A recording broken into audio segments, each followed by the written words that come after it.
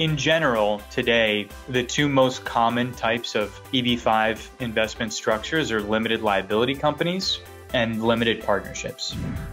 And what we've seen from EB-5 over the past decade is a majority of EB-5 deals are structured with those LPs. That's just the historical norm, and I'd say that the market is more accepting of that.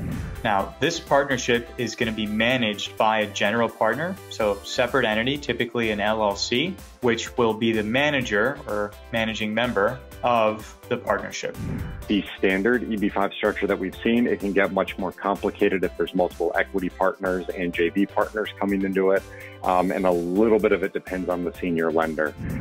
It's important for your accounting and for your tax preparation, but also through EB-5 to properly have the funds from EB-5 flow according to the structure that's in place.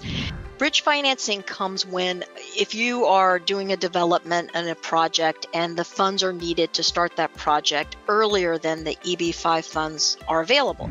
For the EB-5 partnerships, this is an entity, it's a partnership that is loaning money. So the foreign investors are partners and they're going to receive a K-1 and a filing as a partner in a partnership. Sometimes, you do see where, unfortunately, someone wasn't aware and they deposited money straight from the investment into the project. And that just requires, we have to have the documentation, and it's a little bit of a wrinkle when you're trying to show the structure. Foreign reporting from a U.S. perspective is a pretty hot topic, and there's some pretty big penalties if you don't file on time. So these are important to know, and it's just a matter of staying on top of your investors as far as their status and making the correct filing so you can avoid any penalties. Until those individuals are a U.S. resident and they're living here and they have their U.S. ID number, they need to have an ITIN. It's an identification number that, as a partnership, you need to have to be able to file their tax returns. The developer of this is the Coulter Group, one of the largest private developers in the country.